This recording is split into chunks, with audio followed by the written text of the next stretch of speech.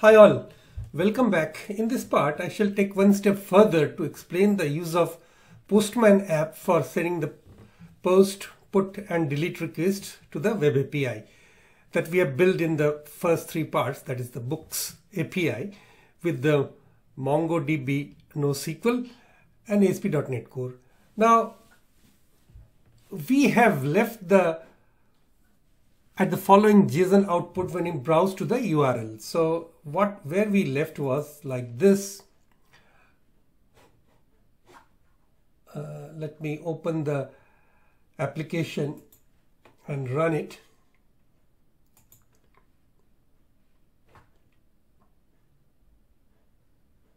So it was like this, this is a JSON output having a few fields which are being it retrieved from the MongoDB BookstoreDB collection that we have explained in the last couple of lectures. So it has got an ID, it has got book name, and then price and author. Right. So what we are going to do in today's lecture is that although this tutorial, the original tutorial from Microsoft has ended in the first three parts, there was a request from some of my viewers that whether there will be a part 4 of this tutorial. And I also felt the need of putting up a further video tutorial showing the usage of post, put and delete request to the web API. Now that application, although it was completed by the documentation, it just sent retrieve or get requests. So it is in the fitness of things that I decided to create the Postman usage explanation so that you are able to understand how this application can create a request, a new request, and modify an existing request and also delete an existing request. So Postman is the app which they claim that it is a complete API development environment, and it can be downloaded from a link which I have shown in the video description. So let's start right away.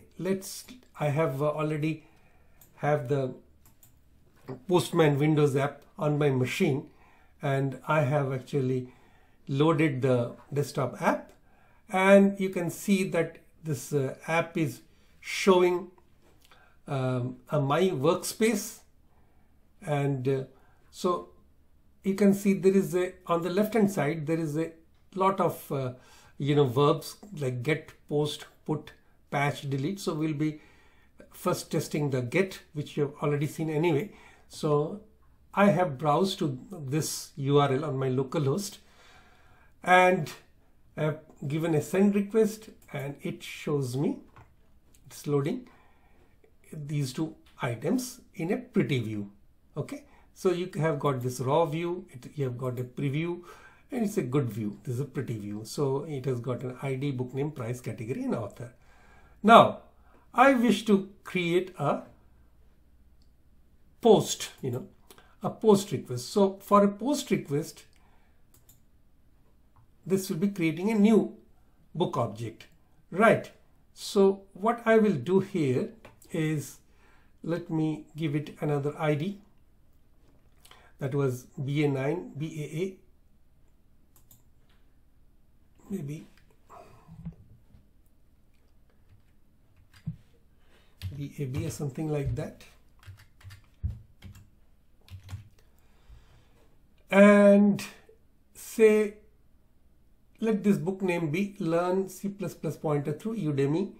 A price is whatever, and category computers, and the author is Kaushik Chowdhury. Okay, and let us then send the request.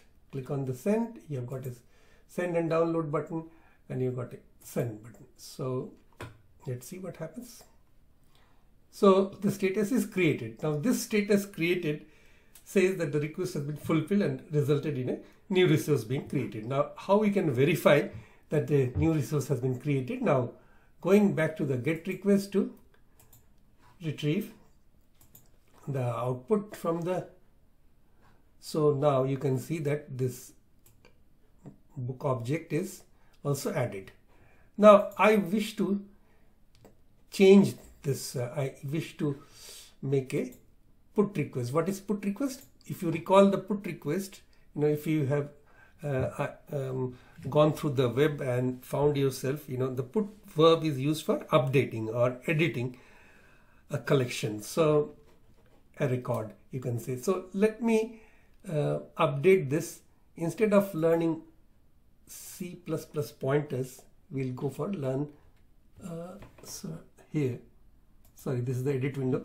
Learn C pointers through Udemy, and in this put request, you need the ID parameter to be passed. Okay, so this ID parameter is, I paste this ID parameter and then send it. So status no content. So that means this 204 response 204 means the server successfully processed the request but is not returning any content. So you can again verify your changes by sending a get request. And what was the get request? You just remove the ID and send this, and the response is, you can see it has already changed. It has become learn C pointers through Udemy. So finally we'll see delete. So I have already told the get, post and put requests. So I'll go for a delete request. I would like to delete, say, this ID. So you need the ID also for delete. So this book name with design patterns with the price of 54.93 and a category of computers and author Ralph Johnson, I will delete and then show you the results. So copy the ID here, paste it, and then send the request. So again, the server successfully processed the request. So this is status is 204, but is not returning any content. So finally we'll also again see the output by retrieving all the results from a get request, sending a get request to the Postman and clicking on send,